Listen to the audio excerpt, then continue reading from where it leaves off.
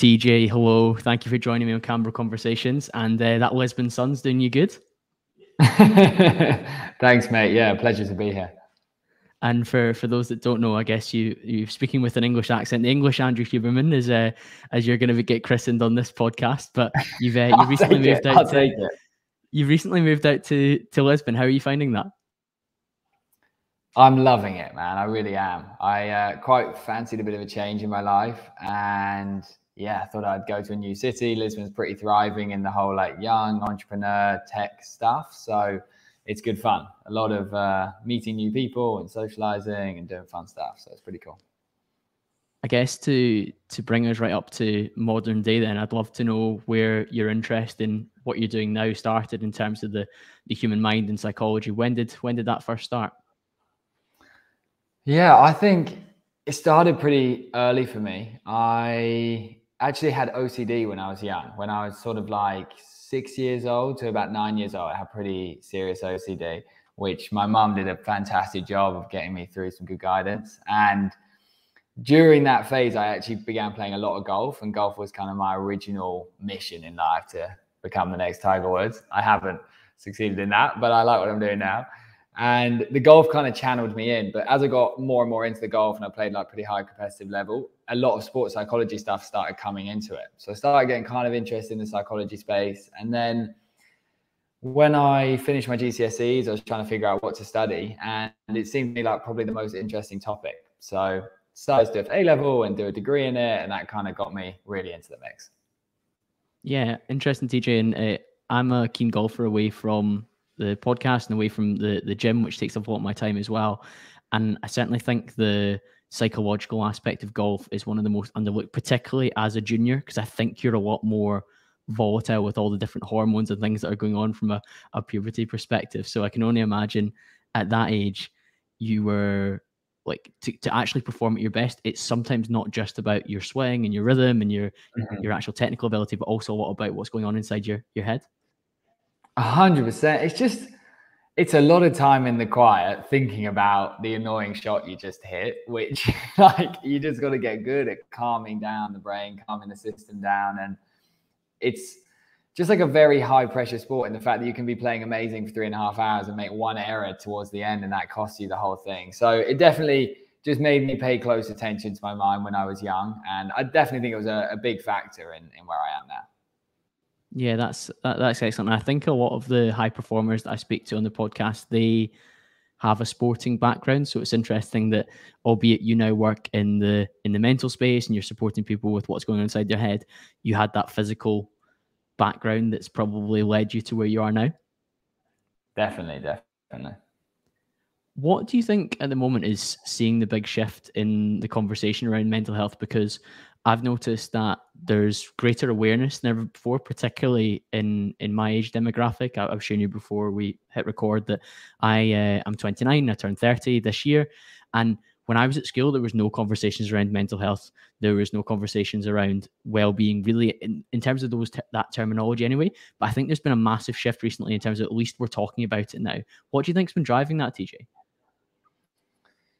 I think there's like two sides to this. I think naturally humans are becoming like progressively more conscious and more aware, and mental health has been a difficulty in society for a long time. And I think eventually it's now reaching a point where enough people are having a tough time in their head that it's warranting a lot of attention. So I think that's a part of it, the awareness thing. But I really, really do believe that post-COVID, we're living in a slightly new way. Our relationship with things like our phones and social media and many different aspects of how we're living our life with hybrid work and everything like that. I think we're living in a way that isn't very conducive to feeling good in your head. And many, many more people are starting to not feel so good. So the attention is growing. I was very interested to see how you'd answer that one, because I, like you, think it's probably a combination of things where, like you said, the lifestyle that we live now, the modern always on, always contactable, always connected life, surely that can't be good for us. And from an evolution perspective, I don't think we've quite caught up yet with everything that's going on in terms of what we've got access to. We certainly haven't, and our brain is telling us that, given it's so anxious and worried about so much stuff, because it's like, wow, it's a lot to take, this modern world. And yeah, as I'm sure we're going to dive deep into evolution today, we're not quite living like a hunter-gatherer anymore. We're living like some kind of robotic species. So it's complicated for our system. Yeah, this is so true. And I think recognizing that we haven't changed as much as maybe we would want to have in terms of from an evolutionary perspective can be quite a challenging thing, particularly with a lot of the conversations we have around other topics when it comes to like adults and males, females, and everything else. It's a very complicated world. But actually, if we look at like where we've come from, we are still quite primal in many senses. And I guess the tech that we're exposed to is challenging us from that regard. But one of the kind of pieces of recent dialogue that I've seen that's been a little bit of a shock to the kind of mental health world, in my opinion, has been the kind of study that came out recently around chemical imbalances, because traditionally we've seen so much talk of like medication is used to address chemical imbalances, so antidepressant medication. What considerations do you think people need to take into account when it comes to conversations around medication? Because it's a very, very sensitive topic. We've had people like Joanne Harry, who has written Ross Connections and influenced a lot of young people, and Fergus Crawley, who connected us. He's spoken quite passionately on the subject as well. But there's a lot going on at the moment when it comes to things like chemical imbalances and whether people maybe perhaps need medication. I think it's good that this conversation is now getting attention, because I think for a while we've just kind of been rolling with there's this chemical imbalance thing and medication is like the whole solution. And I have nothing against medication. I think medication can help many people. I think especially when you're in like a really low experience and you're looking for something to kind of alleviate you out of that pain so that you can get back to the kind of way of living that could be pretty good for the mind. Medication can be fantastic for those situations. The thing with chemical imbalance, it's slightly like off these terms, because it's unlikely that someone just naturally has an imbalance in something like serotonin and it just happens to be low. It's much more likely that behaviorally they're getting a hell of a lot of stuff not quite right that's leading to just a reduction in the production of serotonin rather than it just being low on the whole. And then over time, there might become a chemical imbalance because it's just low so often. And we're seeing this with the dopamine, with all the fast pleasure stuff. We're seeing it with serotonin, things like our diet and our relationship with nature and sunlight and breathing calmly. These things are so good for serotonin. And how good are our diets and how connected are we to nature now? You can imagine the chemical is probably a little out of whack. And that probably speaks to the evolutionary component, which we've already touched on, where traditionally we would have maybe had not healthier, but less stressful on our minds in terms of our diets and our lifestyles. So of course, potentially we're going to be more susceptible to having low serotonin rather than necessarily being born or suddenly going through a period where our body stops producing serotonin in the same way. Maybe it's our actions and our habits which have changed in terms of how we're kind of conforming. I think it is that. And I don't mean to disregard people that do have these imbalances, because some people like can be born with really challenging situations. I've worked with a number of people that have had very tough experiences early on in life that can really shape how your mind operates. And in those situations, as I say, like these things can support you in alleviating yourself out of that. But I think it's so important that if you're someone that's thinking, oh, my mood is really low or I'm feeling anxious, first of all, there should be a full assessment behaviorally of how you're living your life. See if adjustments can begin to support you. And then maybe the medication is required for a bit of support. But I think the medication being the sole answer will never be a solution for society. Yeah, and I think you're speaking to the right audience when it comes to that, because there's been a lot of talk of personal responsibility and understanding, like, how are my actions shaping what's going to come forward in the future? And my kind of one of my dream guests for the podcast would be James Clear, who wrote Atomic Habits, which is massively about behavior change. And it's a very empowering message where I guess if you feel like you're entirely reliant on changing your life through a pill, it kind of feels a little bit like it's removed for you. But I actually very much appreciate how nuanced you give that answer when it comes to there are a number of individuals who'll be in a situation where actually that will provide them the opportunity to move out of that particularly dark situation. And then they might be in the position to feel well enough to address habits, routines, situations that allow them to feel better beyond that again. So I think there's so much nuance to that. And I guess that's why having longer form podcast conversations are more helpful sometimes than the short 15-second clips that we see on social media, where of course you might come in for some trouble for saying that medication is not always the answer. People might shout at you because you've not been able to expand upon the level of detail you've just given me there. Yeah, it's very, very true. And I really hope, like, I know we're all smashing this TikTok and Instagram reels and stuff, But there is things like YouTube are still booming, podcasts are rocketing, like video-based podcast stuff are rocketing. And I do think in this pursuit of let's watch really fast stuff, I think we're birthing a real desire for longer form entertainment. And I think a lot of people are wanting that kind of thing. They're just looking for the right kind of thing to consume. So the situation of having these long form conversations, I think, is wonderful. That's a really, really interesting point. Now, since we've been connected, I've been consuming a lot of your stuff in terms of understanding like what impact in you being able to almost play the game in terms of course, you're sharing the short form content to get eyes on your content to help people and support them. Well, you have to play the game. Otherwise you're shouting into a void. And what's the point in that? Whereas, because you've got something to say that can help people. So you need to put it out there. And I'm the exact same when it comes to creating the podcast. I have to pick 2 or 3 clips from a 60-minute episode that go into TikTok, go into Reels, go into YouTube Shorts to get people to be like, oh, that's interesting. I'm going to go and listen to the full 60-minute conversation and get the full value. So you do have to, I don't know, you have to conform a little bit. You have to step into the matrix a little bit in order to get people across, to get the full value from the long-term content. And I think there is a massive desire for it, as you said, to expand on things, because particularly people that listen to podcasts, they're curious. They're just interested in more depth, more information. The people that follow you on Instagram will be like, do you know what? I'd really love to hear a little bit more from TJ about this topic. I've seen him talk about this. And they'll keep asking you in DMs or story box. That is what my DMs are like. And I don't have the long form, but it's in the works. I'm just in the process of hiring a new videographer to help me with this stuff. So the long form, it's on its way. It's coming. Excellent, TJ. And one of the kind of key pieces of content that I've seen from you over the period has been around the dose formula. What's that? Yeah, so dose is this idea. We have these 4 key neurotransmitters that are really they are our whole experience basically that we have in our mind. You've got dopamine, that's the big famous one, oxytocin, serotonin, and endorphins. Very fortunately, I realized on a walk about 6 months ago that it spells dose down the side, which I'm sure other people have also noticed in this space. But I suddenly realized, maybe people could start kind of building their bespoke dose of behaviors that could be really good for their mental health. So yeah, the formula is all about understanding the function of a chemical, what it looks like to be high or low in it, and then understanding what are the key behaviors that influence it. So you can kind of build a nice little formula for your head. You mentioned that dopamine's the kind of famous one. I think when I called you the English Andrew Huberman at the start, he's done a lot of work to popularize a discussion around dopamine. And a lot of us now realize that our phones and some of our addictive behaviors are coming from dopamine.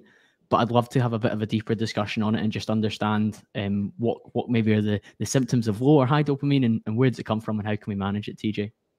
Yeah, I honestly think understanding your dopamine is probably one of the most transformational things you can do for your life, because it's impacting everything. It's impacting your mental health, your productivity with your work, your career, relationships. It's very significant, this stuff. So as always, I kind of relate these things back to evolutionarily, why do we have it? Because obviously it's there for a reason. And we spent hundreds of thousands of years running around in those forests before we very recently have come up with this new model. And our brain is designed for that. And it's now just adapting to this. So when you take a hunter-gatherer, for example, the main function of dopamine is that it would come into their brain and it basically create some desire, some drive, some motivation to do things that would keep them alive as a hunter-gatherer. So it would motivate them to go out and hunt, to find food, to build shelter, to look after their kids. It would be like this driving energy. And a lot of the time people think of dopamine as like, it's just a rewarding feeling after something. That's not really how it functions. It's much more, it will come in and create a desire for something. And then it will continue to build as you're doing the thing. That's quite a lot of effort. So you're hunting down an animal. That's like a ridiculously hard thing to achieve.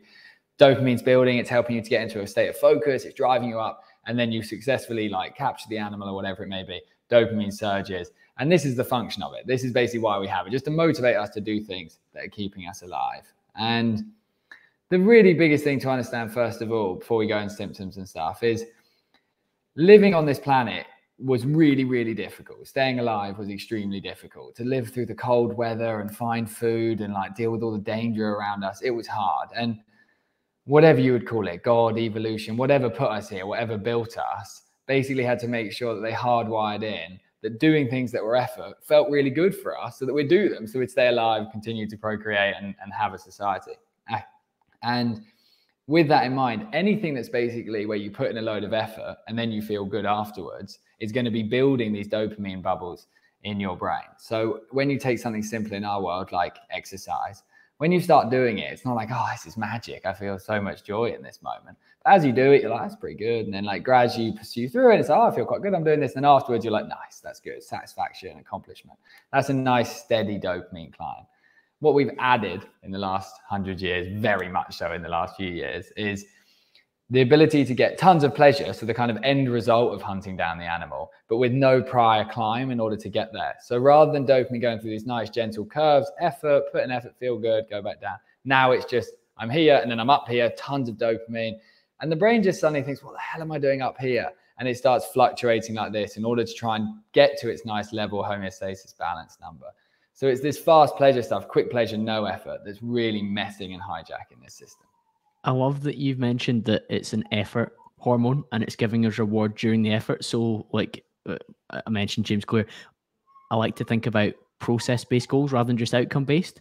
So by having that level of enjoyment and reward during the process, yes, the eventual achievement feels good and you get a reward from it, but you need to make sure that you've enjoyed the period on the way. And a lot of the time when you're preparing for a big event or you're ready for something, you enjoy that more than when you actually get to it. So like 100%. Yeah, and that's such a regular thing that you hear top level athletes or top level performers say. They're like, oh, well, actually, like the high itself didn't feel as good as I thought it would, because actually I enjoyed the journey along the way. So they enjoyed the victories in the quarterfinal and the semi-final. And when the final came, of course, it felt amazing, but they also enjoyed the period during the final when they were working towards the actual win rather than just the feeling of touching the trophy. So I'm very, very glad that you brought that up. And I recently, I've got more and more into my journaling over the last 2.5 years, TJ, and the 6-minute diary that I use has little facts every Monday or kind of prompts. And one of the concepts it brought up was a German word called Vorfreude, and it's basically the German word for joyful anticipation. And they shared an example that when you're joyfully anticipating like a good event or a good feeling or something that's going to happen, it increases your hormones by like 27%. So the example they gave was around, is good, isn't it?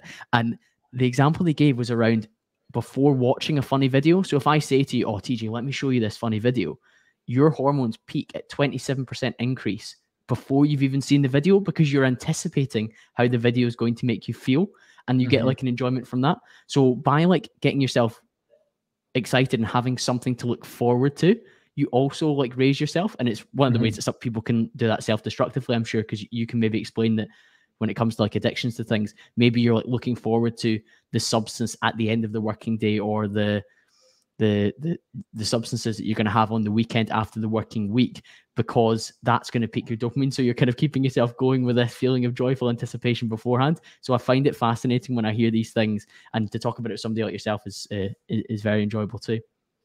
I love it, man. Oh, so many interesting points in what you've shared there. And this anticipation concept is very, very significant. And what you're sharing about feeling good in the pursuit of something is actually really interesting, because you can imagine it's always just so good to relate back to why do we have it. And like one of the hardest things to possibly do was to get hold of food, and like one of the most important, if not the most important. And the hardest moment in the food would be when you're absolutely exhausted and you've just got to push that extra like hour of hunting or whatever it was in order to get it. So in that moment, in the real hard pursuit, is when we'd get these surges of dopamine, so that we'd keep putting in the efforts that we'd make it. And when you look at this concept, I always remind myself of this sentence, that pleasure is in the pursuit, not necessarily in the outcome of what I'm seeking for. Because I noticed it in my own life. Like I'll reach a certain amount of Instagram followers that I'd like to have, and it's like, wow, this feels really good, but almost the pursuit of getting there was feeling a lot more enjoyable. And when you look at athletes and actors and all these big people like you mentioned, often people say that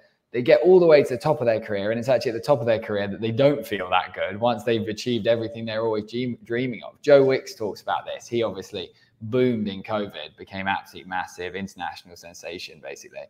And he talked on that Stephen Bartlett pod about how he was standing in this amazing house in Richmond and just entered like quite a deep state of depression for a while, because he'd like absolutely maxed his expectation of everything. And there's then no more pursuit. It's like, where do I go from here? And this is why lottery winners often get mental health problems, all this stuff, because we're just designed to constantly pursue. So with that in mind, with your anticipation idea, always thinking like, what am I in pursuit of? Whether it's a work thing, a career thing, a food goal, exercise, stronger relationships with your friends, anything. You just want to be in pursuit, basically. Yeah, there's got to be a carrot for us to work towards, and I suppose you've got to slightly enjoy the stick that you have to give yourself along the way to make it there too. The other thing I want to share with you regarding dopamine, and this was an interesting thing. I've told this story in a couple of podcasts I've been a guest on, but I'm regularly asked, like, when did you decide to start a podcast and why did you do it? And I've been a guest in 2019 on like 5 or 6 different podcasts, kind of talking about like, how do you fit your corporate career and sales career alongside like all your fitness stuff and stay in shape. And after each one, I was really enjoying it. I was sharing it with my audience on Instagram, and they were saying, "Oh, Colin, like you should do your own podcast. Like that was really good." And I was like, "Okay, I definitely should." And in July 2019, I told 5 or 6 people really close to me, like, I'm going to do a podcast. I'm going to start it. It's going to be called CamBro Conversations. I bought the mic. I bought a new MacBook because my old MacBook from uni was like crawling along like it was being carried by a hamster in a wheel. When the new Mac comes. Yeah, exactly. But I made some commitments to the process, TJ, and I wrote out 10 guests that were kind of within my network through Instagram and through my corporate job I could have on. I didn't then start the podcast until April 2020 when we were locked inside for the first lockdown. Now, the reason for that, and I've come to understand, is that when I told those 5 or 6 people that I was going to do my own podcast and I bought some of the equipment, they gave me praise. And they were like, "You'll be really good at the podcast, Colin. I'm really looking forward to hearing it." And that released a little bit of dopamine that gave me a little bit of satisfaction. And it sedated me enough to not actually do the thing that was a little bit harder and would have given me more effort. That's so interesting. And it sedated me. And interestingly, do you know Chris Williamson, the host of Modern Wisdom? Yeah. So Chris shared in one of his newsletters that it's actually really helpful to be around people who do the thing rather than say they're going to do the thing, because there is an element of you share your ideas with each other, and if you both kind of never do them, you're both sort of like gratuitously giving yourself like a little bit of dopamine and kind of positive hormones about just your ideas rather than the action. And I found it fascinating that I managed to, as somebody that's quite an action taker and quite relentless when he gets into his habits, that I managed to stop myself from like taking action because I was kind of getting enough of a benefit and enough of a positive feedback loop from other people before even doing the thing.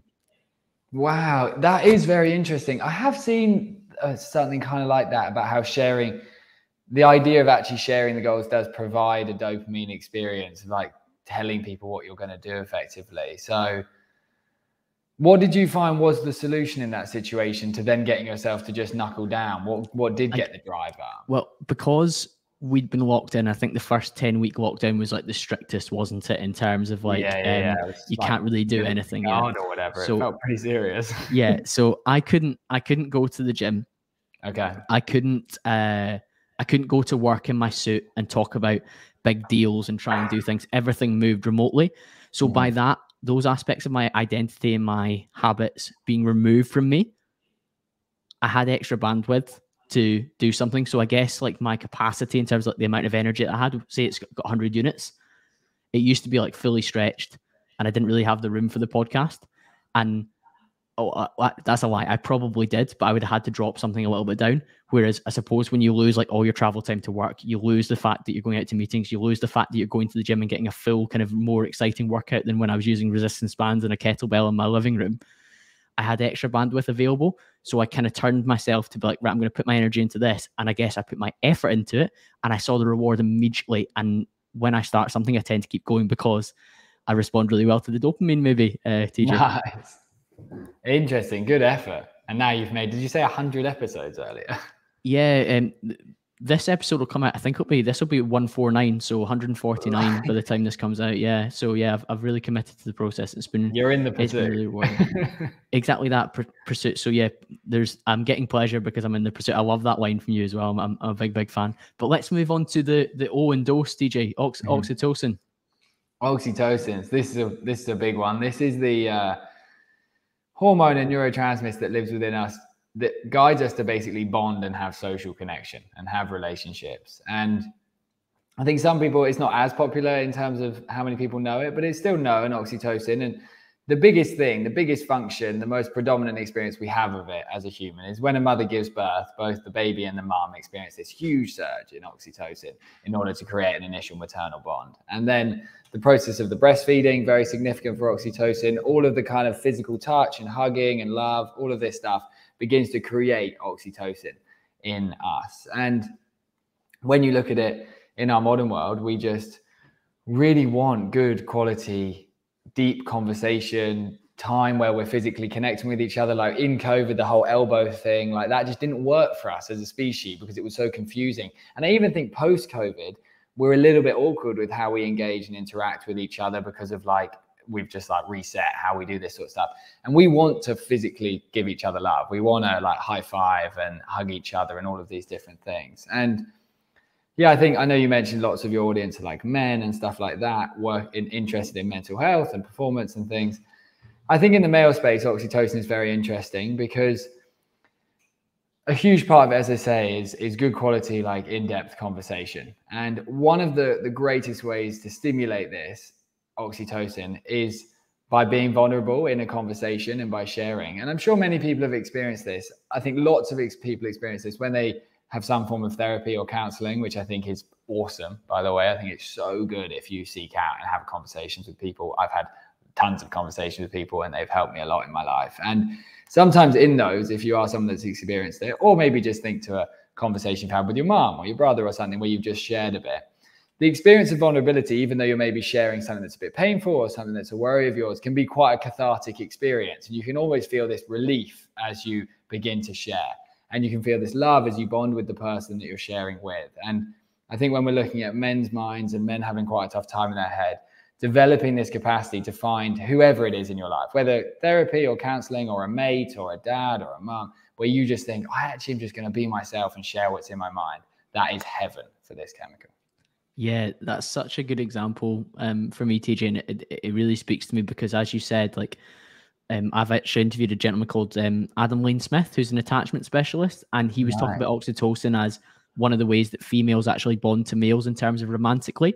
Definitely. And men typically bond a little bit more through vasopressin, so like coming through challenges or shared adversity. Yeah. And I completely understand what you're saying when it comes to oxytocin in terms of bonding men, or at least giving men a positive feeling with other men. And it's through sharing the fact that, oh, well, this is happening for me at the moment. I need to tell you about this. And by being open and vulnerable, you build a deeper connection with somebody that you've like trusted with, like potentially what's a little bit of a secret as well. Mm-hmm. Definitely. I think the vasopressin oxytocin comparison is very cool as well. I definitely think there are small alterations that take place between these. But when you look at this, and this isn't obviously just for men, just any opportunity to really deeply connect is important. And I'm always in my mind just trying to figure out, like, why now is this happening? Why is mental health in such difficulty?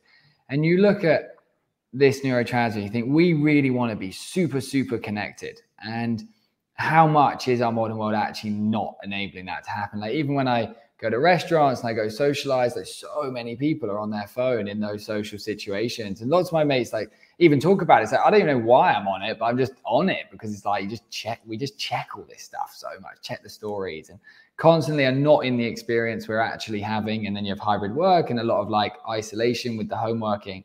And it just needs to be such a priority in our life to be in person connecting with humans with no phones around. And I experienced, I came out to Lisbon and it can all look amazing on an Instagram story. Oh, look at all these nice things he's getting up to. And in my YouTube video that's coming out, I talk pretty openly about this stuff. But in my first few weeks, it wasn't like an amazing experience. I had no friends out here. I came out here knowing 0 people. And I was just not feeling that good. I wasn't connecting with people. I didn't know what the process was in order to make friends in a situation where you're in a new city you don't know.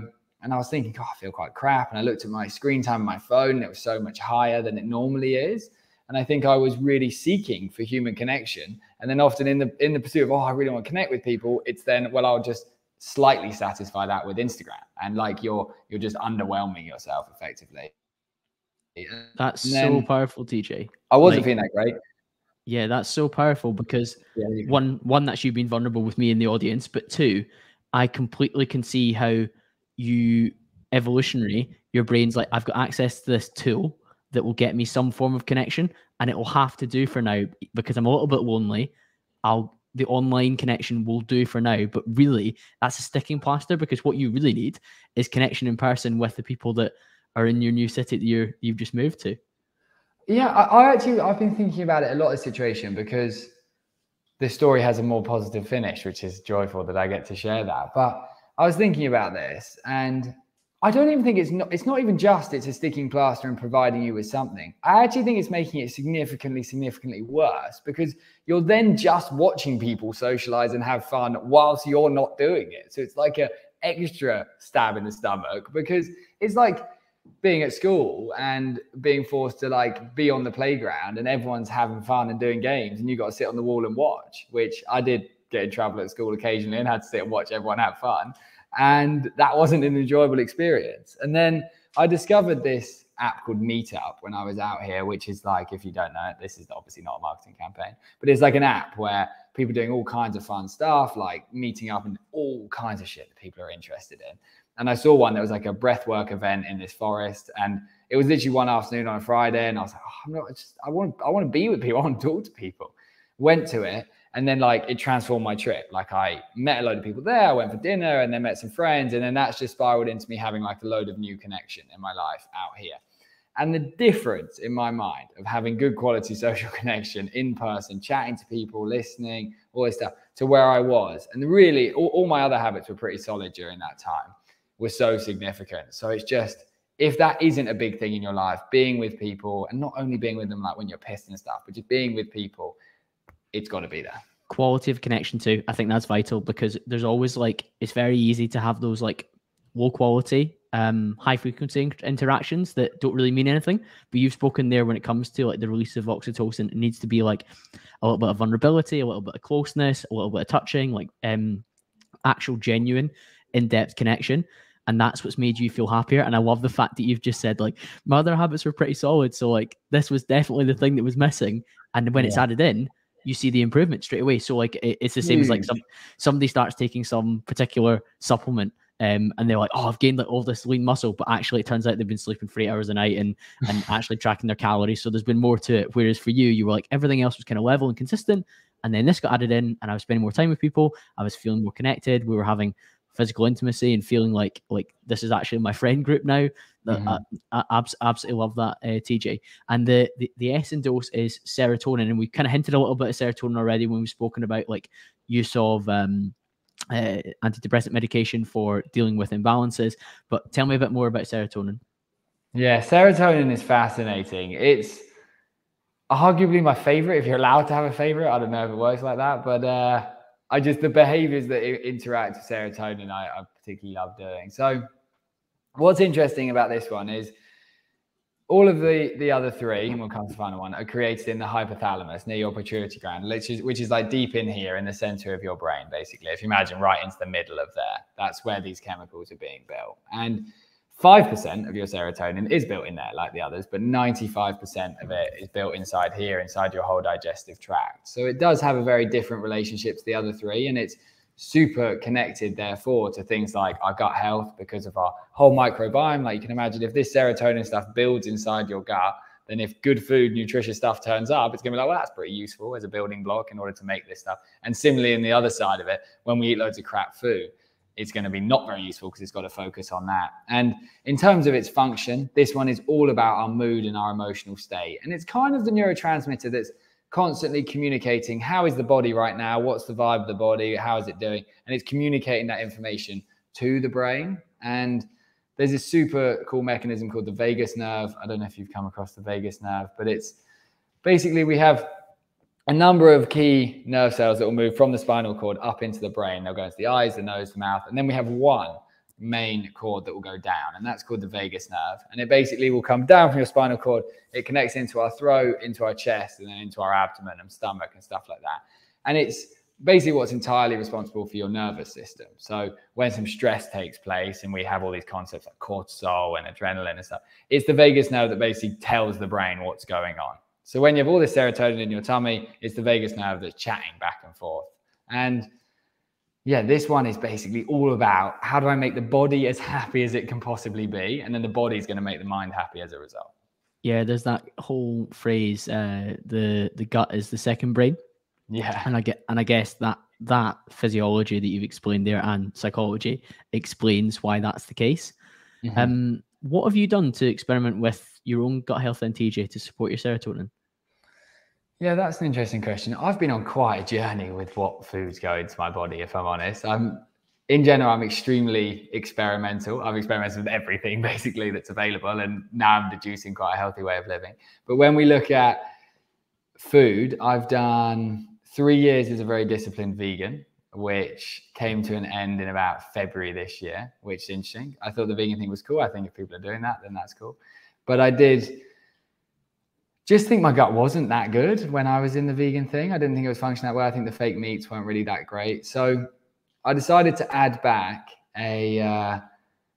some good grass-fed red meat, like 2 or 3 times a week, and then added back eggs. Eggs have been unbelievable to add back. They just feel right to be putting in my body.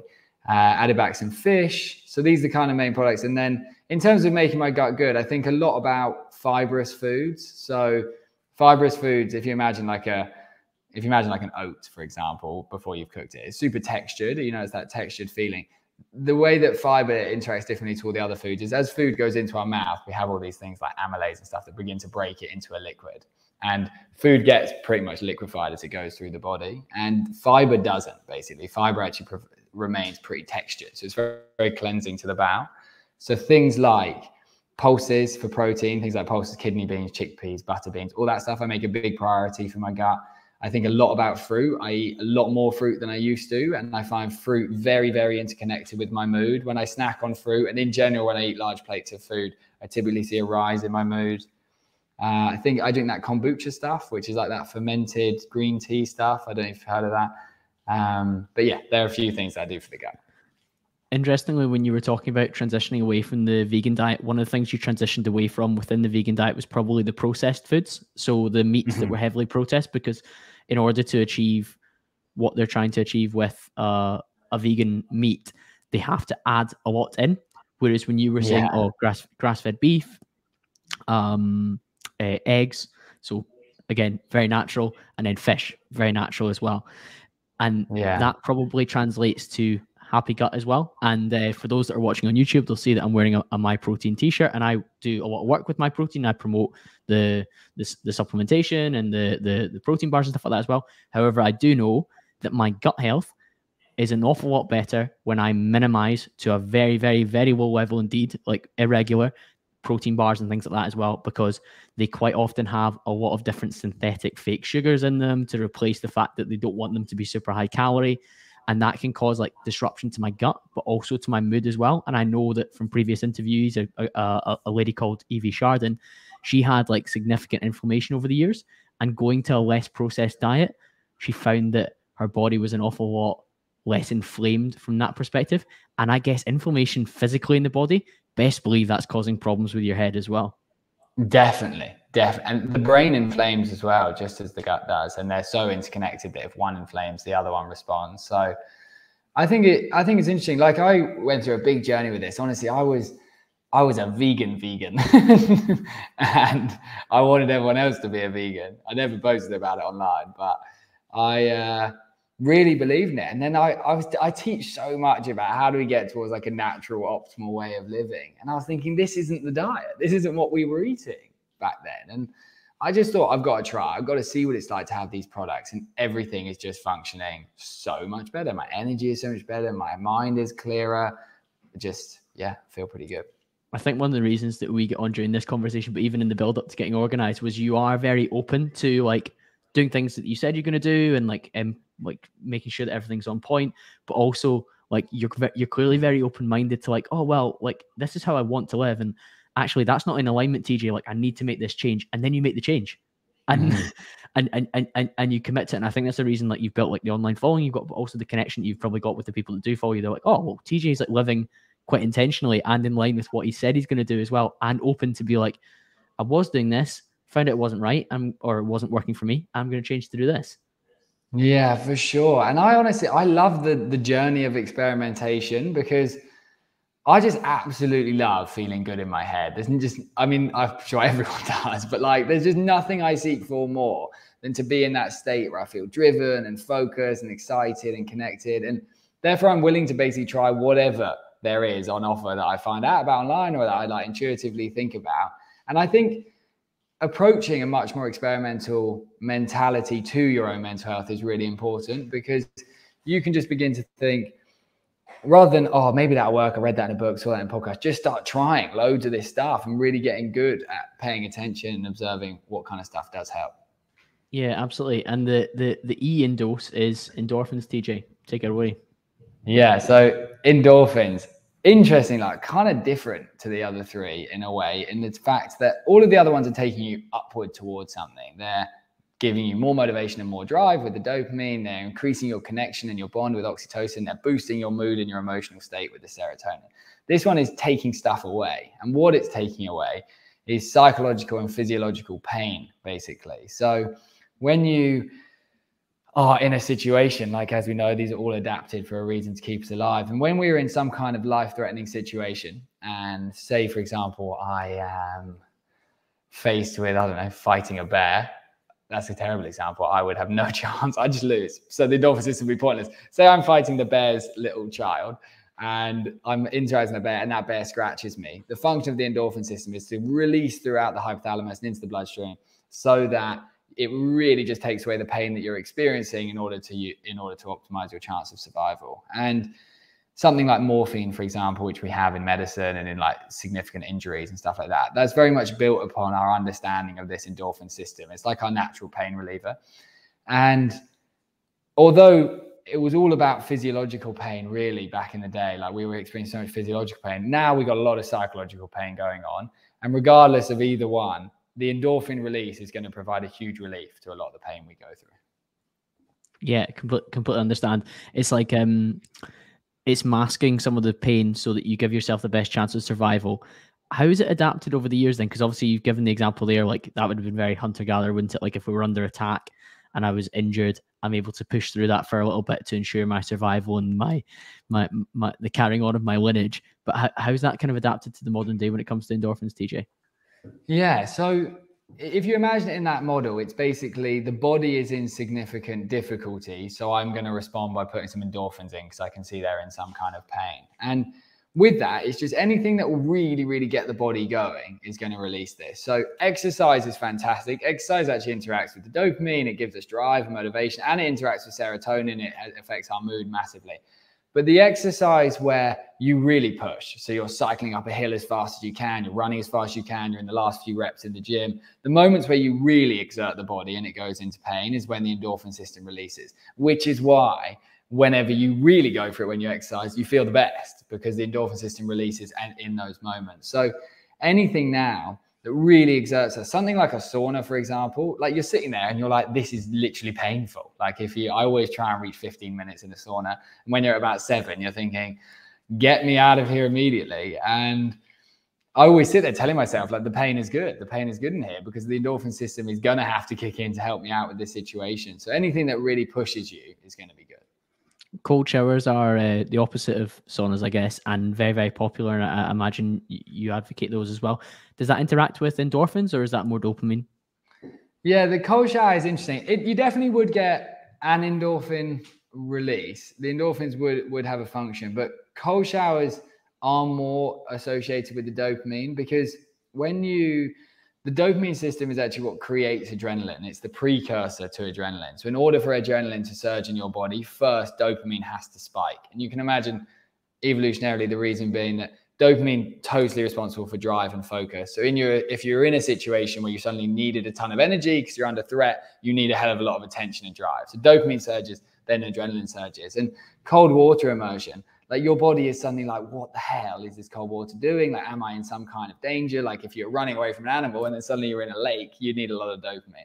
So dopamine a little bit more with the cold showers, which is why from a productivity and motivation point of view, the cold water in the morning before work is just bliss for our brains. What's your protocol for it then, TJ? What happens when you get in the shower? Yeah, so I don't like taking cold showers, and I want to take them, and I do take them every day. But I'm not someone that's like, oh, it's so enjoyable just having cold water hit my body. So my protocol has been, I was actually annoyed when I discovered they were good for me, because I was like, oh, now I've got to get into this as well. But you were looking for some research that would give you a confirmation bias to say they're okay for you, like you don't really need to do them. Honestly, that's what I would have liked to see. But then I found out about that. There's a study in Prague that found that it can result in a 250% rise in your dopamine. Like it can 2.5x your dopamine, which is the same as what cocaine can do, and a lot longer lasting than a quick spike of cocaine. So I was going to say, I've read about cocaine before when it's come to dopamine. It's something like it only lasts for like between 9 to 11 minutes or something stupid like that. Whereas coke is spike and fall, and this can be 2.5 hours. So it's a different game. Well, so my protocol is have my shower, have my nice warm shower, and I'm happy during that experience. And then actually prior to this, I really like listening to music in the shower. That's just like gets me in a good vibe. Music also interacts with both endorphins and dopamine. And normally I'll put on like a song that I particularly like. And then once I've done my normal shower washing stuff, when the song hits a bit that I really like a bit of a chorus or something, then I'll go to the cold and I'll just like take the deep breaths, move around. Like I almost like continue to wash myself in the cold water. I also think the cold water is really good for your skin and your hair and all that kind of stuff. So I kind of just move around a bit, take deep breaths, and just continue to tell myself that pleasure is in pain. And that's just like a fact. Things that are painful really do skyrocket the dopamine system. And I'll always aim for like a minimum of 30 seconds. And then I like to get up towards like 60 seconds to maybe 90 seconds of standing there. And it's something that once you start doing it a lot, you realize how significant it is to your energy system, and then it just kind of begins to maintain.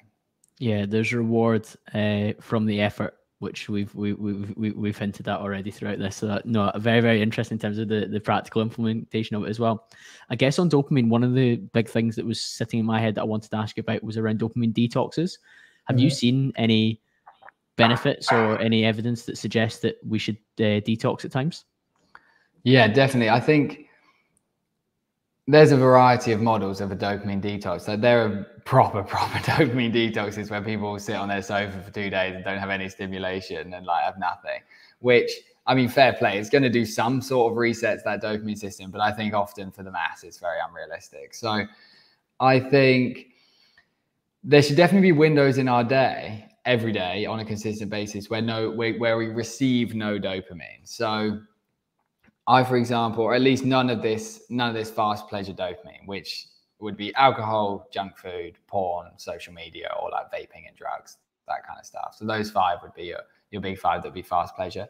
And to know that you're needing a dopamine detox is if you're in that like lethargic, low focus, low drive state where you're just really not that excited about your experience of life, you're really low in dopamine. And that's a cue to think, okay, I need to get away from the dopamine. It's often in that stage that we seek for it because we're low on it and we think, oh, quick spikes will get me out of this. So it's often when we're feeling really crap, like for example, when you're hungover, you're super low in dopamine. And those are the days that typically a lot more porn and social media and junk food tends to take place. TJ, that's huge. I know you were saying about your screen time being higher when you moved to Lisbon, you were feeling alone. I was telling you before we hit record, I had 2.5 years without any alcohol at all. On my first hangover, my screen time must have been about 5.5, 6 hours, and I am never anywhere near that. And it was because I just wanted to feel better. I was reaching for the cheap, easily available stuff to feel better. So it really strikes a chord with me. It's interesting as well because, and I experienced all of this stuff. I've been like a big drinker. I've done all of the stuff. Like I've lowered the dopamine as low as it can go, which is probably one of the reasons I'm in this space. And you imagine you have like dopamine is constantly regenerating, but it's not like an infinite source. Like you build a certain amount and then there's like a nice amount there and then you can use it up effectively. So you imagine in your head, you've almost got like a bucket of these dopamine bubbles sitting there.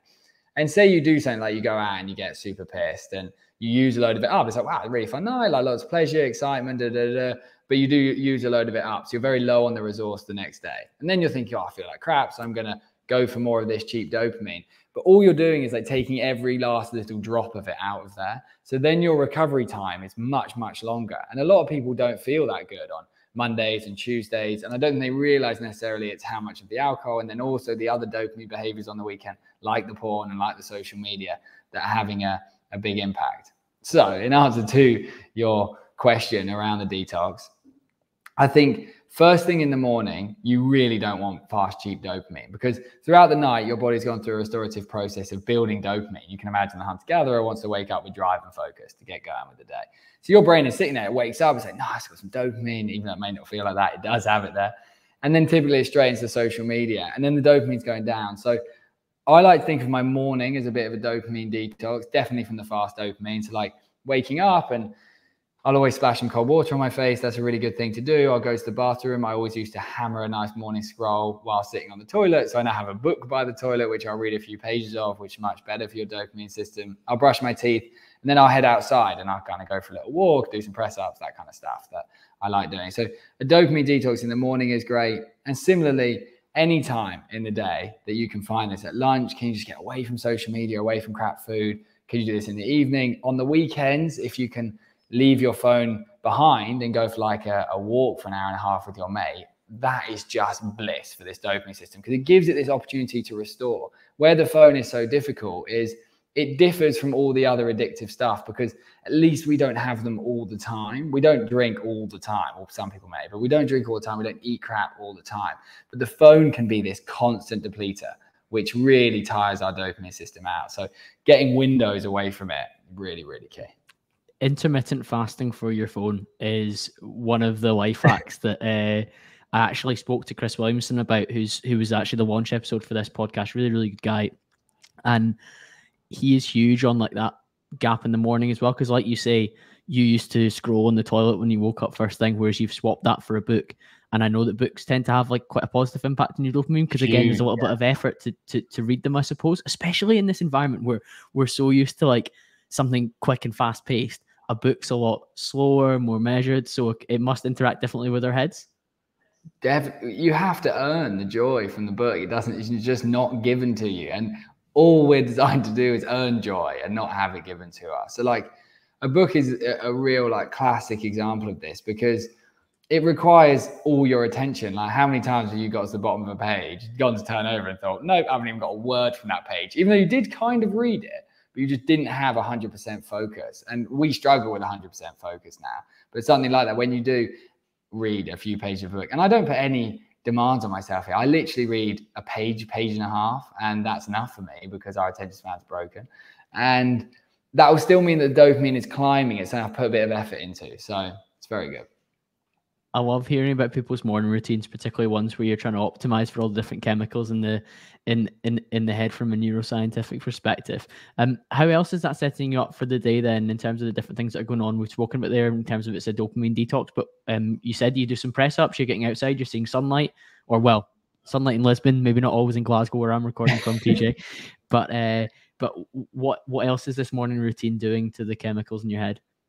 Yeah, so definitely, I'm thinking in my head, how am I surging this dopamine, like the nice, natural, hard to earn dopamine, so that I'm getting my drive and focus out for the day.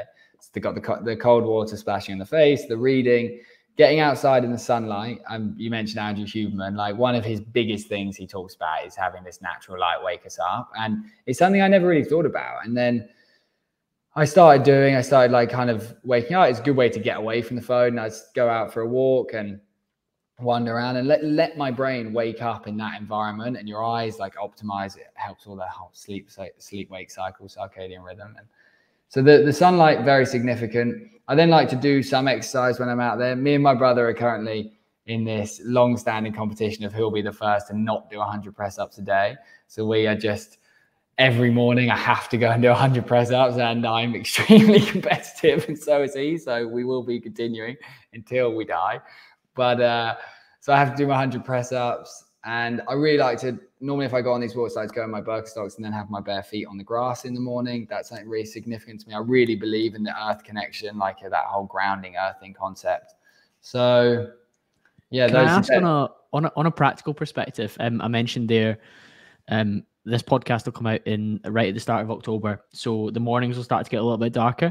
Do you have a suggestion for what we can look at to get some light if we're not able to get that really strong natural light? So say I'm getting up at 6, 6:30. Mm-hmm. I normally am out for my walk by like the back of 7.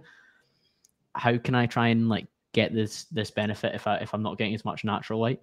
Yeah, it's a good question. So I really, really think the sunrise alarm clocks are extremely good. I don't know if you've come across them, but they wake you with like a light over a 30-minute period. So things like Lumi and stuff, if you just search sunrise alarm clock on Google, you'll be able to find them.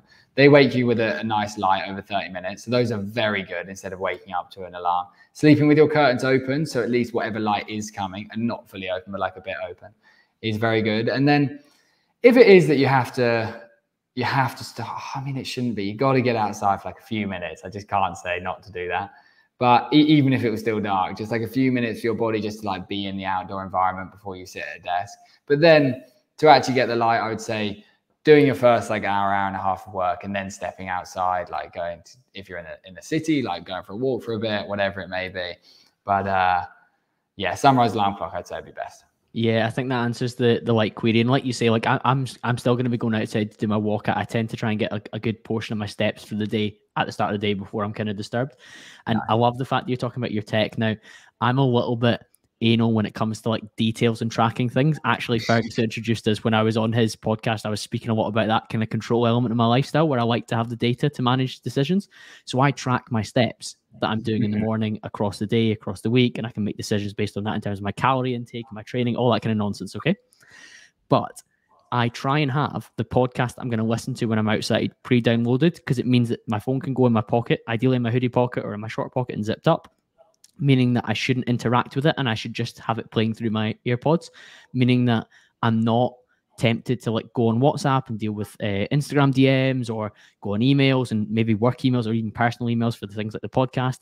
And little interaction with tech as possible is perfect. Like in an ideal situation, my data's not on till like I'm home for like 8 o'clock and I'm like ready to then start my day. And I've not had outside influence apart from a pre-selected podcast, which I think is going to help me, because at that time in the morning as well, I'm super primed to like learn and take things on and feel like set up for my working day as well.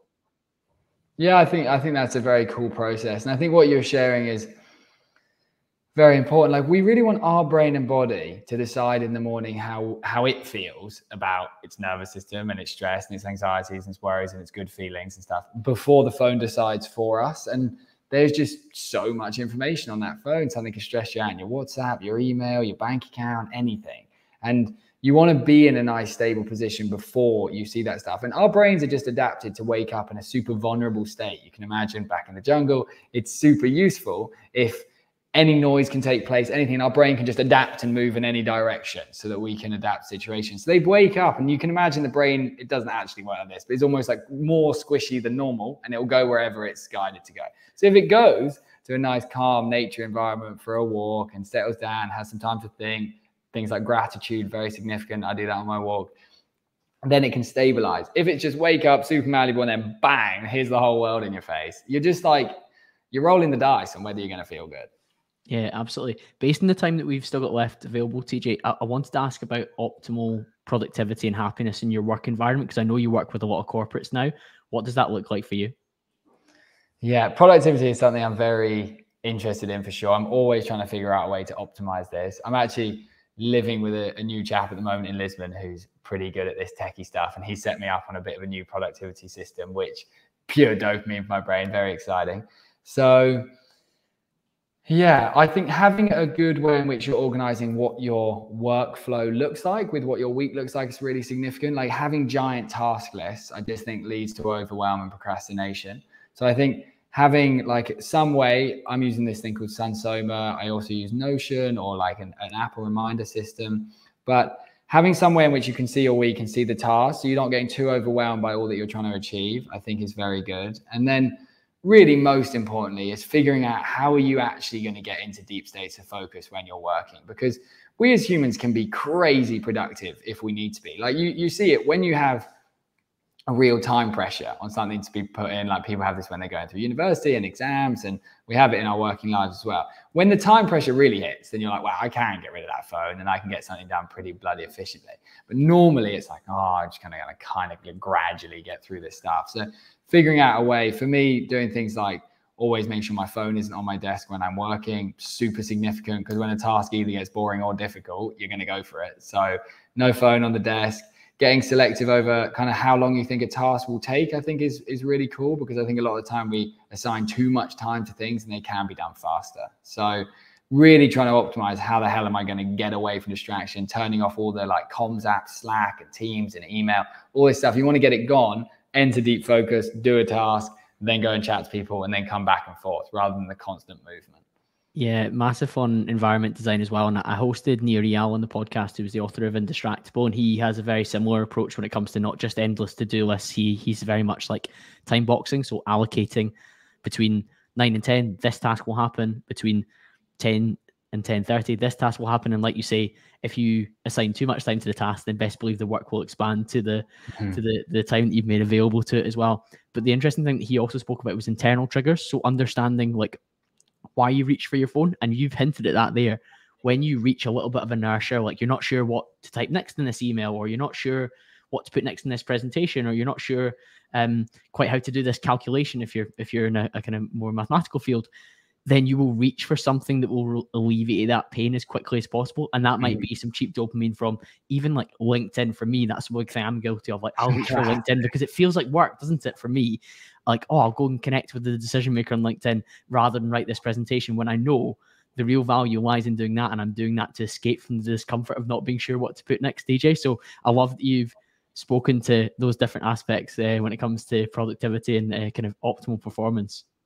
Yeah, you got to just try and get good at fighting that moment of having to push yourself to the next step. It's like really hard to do. And it's not like I'm perfect at this by any means. Like, of course, I pick up the phone lots, but the more you train that mechanism of just being able to resist that impulsive side of you and like have discipline, the discipline just grows. And the better you get at that with your work, the more discipline you come with everything, food and friendships and everything. So it's an important thing. And our world is just so curated to not do that now, and to constantly just, oh, I could go for that or that or that. There's just pleasure everywhere that could just alleviate the pain that we're going through. So really just bothering and realizing the pleasure is in the pursuit. You'll actually feel better. And then what else do we want in life but to feel good? That's why we're doing all this stuff. So yeah, it's important. So true.